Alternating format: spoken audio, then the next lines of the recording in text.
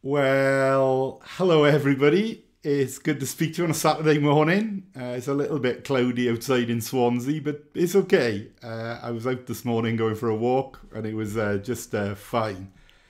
I had the most incredible video sent to me by one of the mums in the church. It's a little boy. They've moved into a new house. Dad's had to go away to work. It's all a little bit different. But every night, this little boy who's either 2 or 3, and I'm sorry I haven't got the age right, sings a song. And I saw it last night. When everybody's gone and he has to face the dark, which is very unnerving for a little boy of that age. He sings this song he's made up himself. Jesus loves me. Jesus loves me. Jesus loves me. Jesus loves me. And then there's a bit I couldn't totally follow. If ever there was a way of summing up what faith is, it's to be like a little child and realise all that matters when you're in a new home, all that matters when there's so much change around you, all that matters when you have to face the night is that Jesus loves me. There's a verse in the Bible that says this is how the just live. The just, justified, those who are right with God, this is how they live. They live by faith. Now, there's a lot of misunderstanding about exactly what faith is. So if I take 2 examples of what faith isn't, and then maybe it's easier to remind ourselves of what living faith actually is. There was a lady on the first Sunday I started in Mount brought a friend. When I say brought, she pretty much dragged her in, and she said that this lady wanted to become a Christian. When I asked the lady, she made sure that she was out of shot and she shook her head. So I said, if I explain the gospel, will you be all right? And then you can leave if you want to. And the woman said, oh, please do that. So I explained the gospel, and when I came to the word believe, a voice cried out from the back, believe, believe, believe. It's a way of telling yourself to do something. That's not faith. That's not faith. Now, the woman was far godlier than I am, but that's not faith. One of my brothers went through a phase when he was about 4 or maybe 3 of having an imaginary friend. His imaginary friend's name was Sam. And Sam came on holiday with us. Sam lived in Gosainen.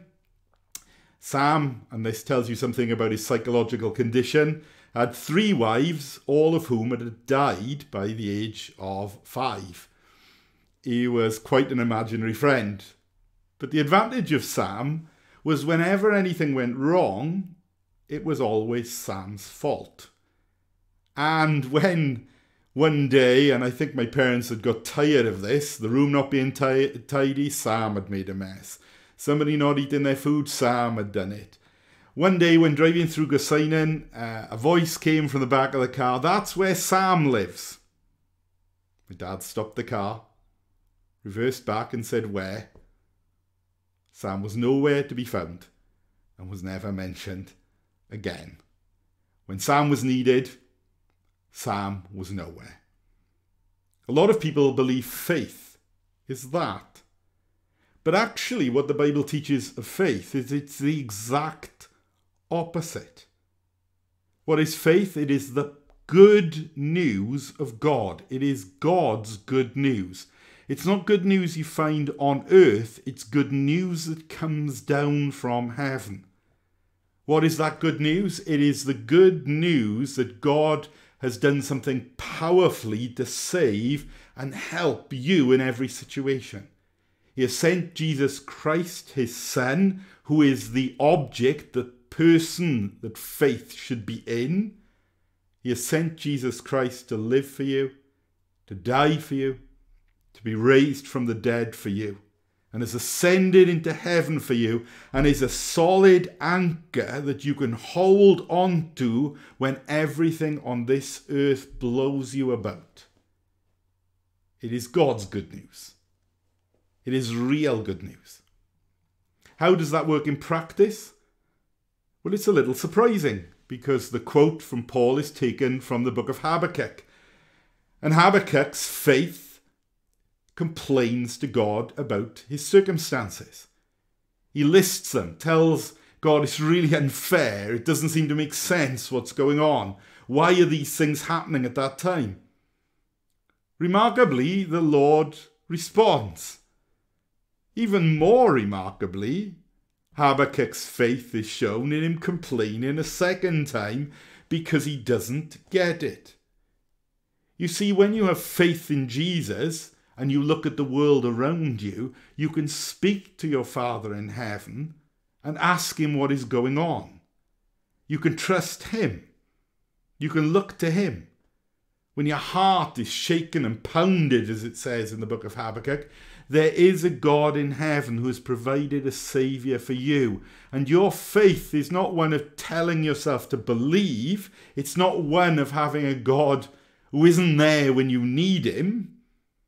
It's being able to talk to God really about the things that everybody else looks to that have been shaken and have disappeared.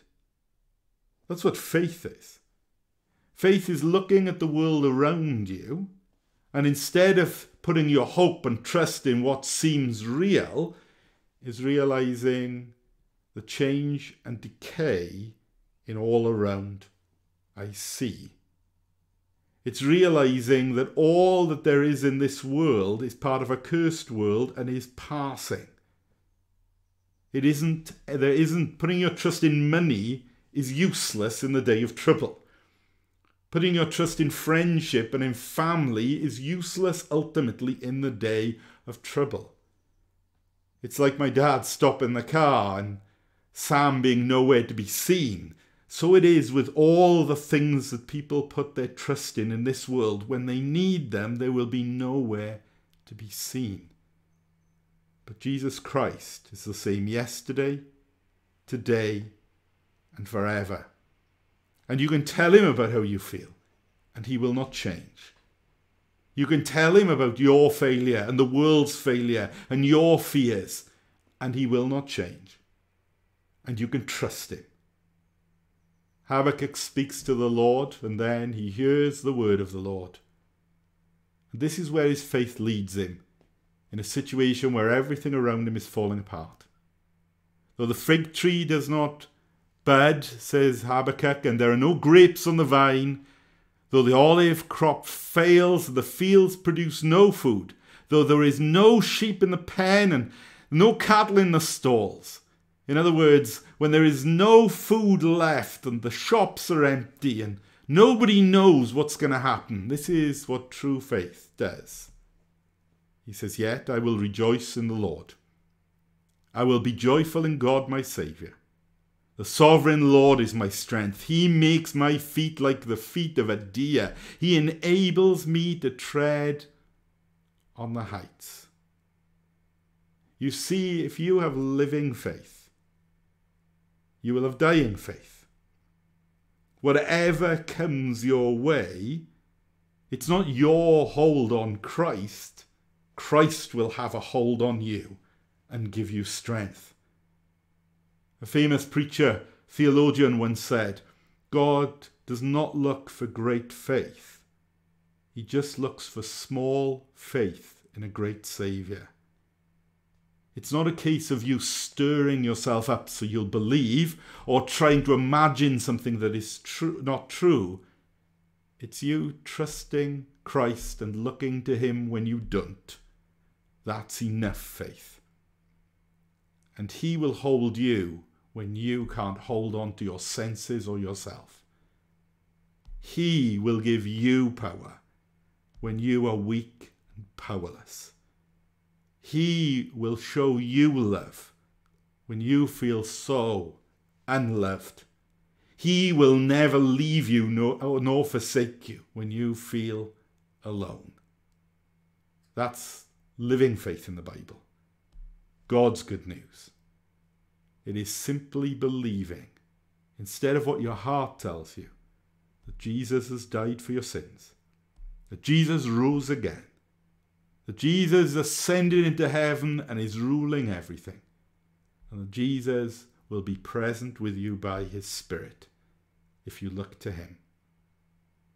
I hope that each one of us here, members of Mount that I pray for by name every day, and other people that are watching, will stop trusting in things that disappear, and that will simply trust Jesus Christ. Receive what he has done. Realize that is what living faith is. And then tell him about your fears. Tell him about your worries. Cast all your cares on him. And because you trust Jesus and live by faith, he will make you right and he will care for you. I love you. Looking forward to seeing you, or speaking, sorry, I won't see you, but speaking to you tomorrow. We're probably going to put a playlist on YouTube so that you can sing songs in your home before the service and afterwards. May God keep you and bless you as you look to him.